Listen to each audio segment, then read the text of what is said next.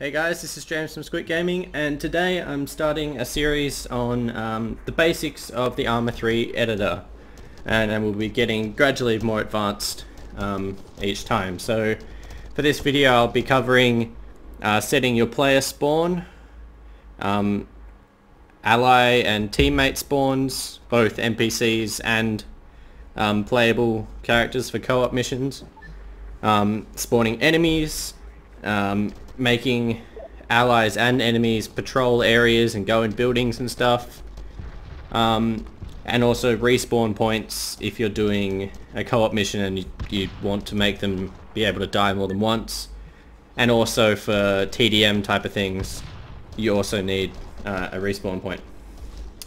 Okay, so let's hop in. So let's jump into the editor. Obviously Stratus is the only island we have at the moment, but yeah. And then you get greeted with the lovely map. First thing you ever need to do when you're making a map is double click with the one-man symbol. So also just let you know, these things are mission, intro, and then if you win or if you lose. So that means for the mission, this is what you're going to be using the most. This is where you put everything you want once you're in the game. So enemies, players, everything. The intro is what you want when you have, like, you know, in the briefing screen you got the map and stuff. So that's what you put symbols down. You put, you know, the flag, the spawns, arrows, words, all that kind of stuff, so people know what they're doing in the briefing. And then obviously this is the debriefing. If you lose or if you win, you got to have obviously just some words, some other stuff. But I won't be covering that stuff today. But first things you want to do, make sure you're in the mission and you have the little man, just the single man selected, and you want to double click. I'm going to be recreating the mission that me and Dan played the other day. So yeah, you spawn, and the first rifleman or the first guy you make, you want him to be set to player.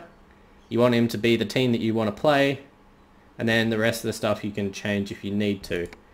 Now this means if you hit preview, you'll take control of this character. Also, if you hold shift and click on him and then move your mouse around, it rotates him. And then I'll also create just a second guy. He'll be playable, which means in the lobby of a game, people can join and become that player. If you make him non-playable, he'll just be an NPC. I'm also going to make my guy a sergeant, just so he's the commander of any squad that I create near him. So that's how you create your allied spawns. You can make as many of these playable guys as you want, so you can have, you know, a lot of guys. If you want a 50 person map, you got to make 50 of those guys, and you can make them different. You can give them names. You can, I'm not exactly sure what the initialization thing does. You can give them descriptions. You can set how much ammo, how much health, how much armor. So you can make a guy that's like really close to dying, so your mission is to go find him and heal him up, and you can give him like no ammo, and then a probability of presence as well. So you could put 100 guys down, put it to 50%, and half of them will not be there, so you won't know where every single guy is. Or you could do it with a squad. You could have 5 squads around the map, but only, you don't know, so even if you created the game, you don't know if they're all going to be there.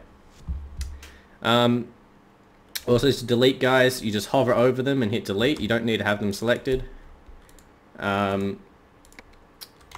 so that's pretty much the allies stuff in a co-op mission. If you want non-playable characters, basically just follow the same steps I'm going to show you for enemies now, but make them blue 4 instead of op 4, or the other way around depending which team you're playing. So next we'll set a unit that's patrolling up this road, round, down, back up this road again. So if I go to the group one, and I double click, and I want to make a rifle squad. No, not a rifle squad, that's infantry squad, sorry. Rifle squad is the blue 4 version. So you want to then switch back, before you click anything, you want to switch back to the single guy. And that will make, if you keep it on the group, when you click a guy, all it will do is take him out of the squad. Sorry, it will get rid of this blue line. And this blue line is basically all these guys under the command of the squad leader, including the 2 team leaders and all the different types of dudes. So I'm going to grab all these guys. Even if you're moving the whole group, you still need to be in the single thing. You just select them all. I'm going to chuck him down here. Then I'll click just that guy. Go to the little footprints, which is the waypoints thing. And I'm going to select the one guy, since you only need to select him because all the other guys will follow him as they're in his squad. And you want to double click right in front of him. Now since this is just a routine patrol, they're not lurking for everyone, I'm going to make it limited, which means they're walking and safe. You could make them careless, which makes them they're not looking around for guys, they just, they think that they're safe. They think they're, no one's ever going to come, so they're being careless, obviously. But I don't want to do that. And I'll put them in a line formation because they seem to have some troubles with the other formations, and it takes them sometimes a very long time to get into formation. And a line formation works. It's not the most realistic, but it works. And then I'm just going to have them go all the way up this road to here. Of course, keep this as move. And no change, I want to keep them like that. Then I'll make them go to here. Down to here. Over to here. And then this last one, I'm going to make right here behind where they just were. I'm going to make it cycle instead of move, which means it'll then attach to the start of the line, and they'll just do a loop. That's very important because otherwise, if you just did a normal waypoint, they would just stop there. Also, this one seems to have gone inside a wall. Crap. Make sure it says move. I cannot seem to drag it out of there, so I'll just delete it. And then balls. Yeah, so if you screw this up, there's probably an easier way to what I'm doing right now. And I'll just move that one there. And I could just add another one in, but I actually can't be bothered. This actually does work. What was happening there was they were like, when they were patrolling, they were taking cover at a wall, which I didn't want them to do. So yeah, that's how you set a squad to do a patrol. It's pretty simple, pretty straightforward. You just need to know and remember to put that as cycle, and as cycle, it will attach to the nearest waypoint. So I could move the cycle and put it up here, which would make it, obviously it doesn't really make sense, but it just attaches to the nearest one. So you can make it go to different places. And also, since say they're going off the road here, I could make this switch to like aware, just so like since they're off the road, they're just being a little bit more cautious because there is some trees here. I mean, just because I can. So that's how you make a patrol. I won't bother making more, that's just how I did it. In the other mission I had 2 patrols, but yeah. I'm then going to set, in our mission that we did, there were some guys in this building here. So what I'm going to do, I'm just going to make some single guys. I'm going to make them Op 4 riflemen, maybe privates, not in a squad. I'm going to just put them there. And the way copy and pasting works is, if I select him and copy here, and then paste here, you'll see he's the same distance away from my cursor as he was when I copied. So what I want to do is copy right on top of him, so then he appears right where my cursor actually is, just for simplicity's sake. So I'll make 4 guys. I'll make this front guy a auto rifleman, and I'll make him a corporal, and then I'll just link all of these guys to him. So that means if their AI starts to take over in a situation where they actually spot the enemy, they will take orders from him, so they will follow him. They won't, if you don't do that, they'll all just go in different directions, and it will be kind of weird. Okay, and then we're back to waypoints. select the first guy, and then double click on the military officers, or any building that is enterable. And then I'm going to make him go position 3. Can make him go position 1. And as you see, it's got this little red thing. That's what happened before, and that meant they were taking cover, which is not what I wanted. Make sure it says military officers, not move. You don't want them to be attacking or moving to the move. It just doesn't work. Let's go odd numbers here. So he goes 5, and then he goes 7. Now I believe that made them all separate, but they're all going to follow him anyway.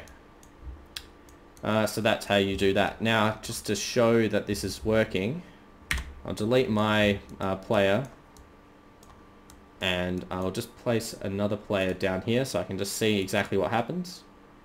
So if I go Alt4 and a player, yep, rotate him round,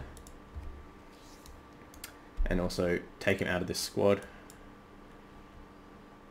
and then hit preview. So now I'll see these guys go into their line formation and start their patrol. I won't bother following them all the way because I'm confident that it's going to work. So yeah, they're all going in their line formation, and see they're just normal walking. They're going slow. North. And they are lining up properly. Now these guys are stuck at the back. They should figure their shit out. Yes, they go eventually. They're just a bit silly. I've got a nice gun here. Red tracer rounds. Nice big scope. Yeah, I like this. Sorry, my graphic settings are a bit low. I can't. My computer is a little bit old, getting a bit outdated for running new games like this. Come on, move your ass. But you see, this is quite a large squad, and as a two-man team, it is actually a fairly formidable thing. Hit abort just to go back to the editor. It is fairly formidable to be going up against such a large squad just with 2 guys, because you can't take them all out before they all start taking cover. Okay, so we'll just check on these guys going in the building as well. These guys are obviously a lot easier. They're just in the building. You chuck a few grenades in like we did in the thing. Okay, so you see they're all moving. That's because I did no change in all of the things. I could have set it to limited, and they would just stroll into here casually, but they're being silly. What are you doing? The AI isn't perfect. He might be doing what he's told. He might be going in the front door. The rest of them went in the back door. Also, the positions in this building are really weird. Like, they're just these random rooms. But yeah, they went in the building. That's the important thing. With experience, you learn which positions in the rooms are best. Also, this is a terrible building to defend. It'll be better to have a watchtower or something. But yeah, that's basically it. So I'll just delete my guy there and go back up here.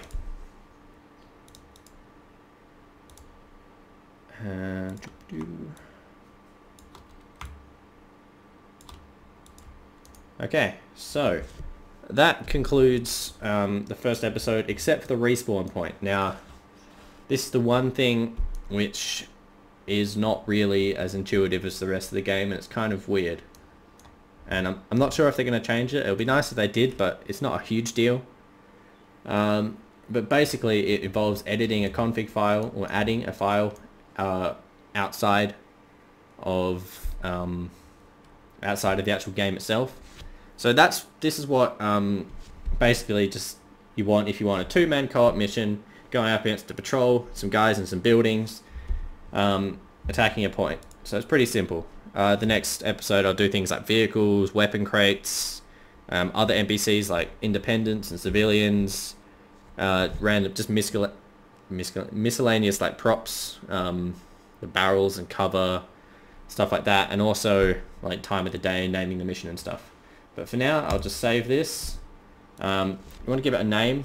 If you ever do a space, it'll do like a percentage sign and stuff. So you want to avoid spaces, just do underscores, but it doesn't matter because you save the final mission in a different format. So I'm just going to do this. Oriole 1. And to save it as a user mission for now, you then if you go save as, and when you're finished making the whole map, you go export to player missions and then save. But I don't want to do that at the moment. And I'll be right back. Actually, no I won't, I just forgot something. And then I'm just going to show you the respawn thing now. I just forgot. If I go... What you want to do the respawn point is this, the circle with the X in it is markers. And you want to make it an empty, just default, and call it respawn. And hit OK. Now save it. Now you can exit. And I'll be right back recording my desktop to show you the file you need to edit. So what you want to do is navigate to My Documents, then Arma 3 Alpha, then go Missions, and then the name of your mission.stratus. And then you just have this mission file, SQM file, and you want to create this description.ext file. So basically it should just say in it, respawn space equals space in quotation marks base, and then a semicolon, and then on the next line respawn delay space equals space how many seconds, and then semicolon again. To create that type of file, you just go new text document, call it description, type that in, hit save as, and then put it to all files, and then type .ext at the end and hit save. I'll just replace it because I already had it in there, and then just delete the old text document and you're good to go. Your respawn points will now work. Yeah, sorry for the quality of this section as well. Fraps does not record Windows 8 desktop because it doesn't use Aero anymore, so they haven't made a fix for that yet. So this bit's a bit dodgy, but yeah. Thanks for watching, guys, and I'll see you in the next video where we'll cover vehicles, weapon crates, NPCs, independents and civilians, and making those people angry at different people. So independents may only attack one side, or they won't attack anyone, or they'll attack everyone. Miscellaneous props, and also the time of day, so you want to do a night mission, and naming the mission itself. So yeah, thanks for watching, guys, and I'll see you in the next video.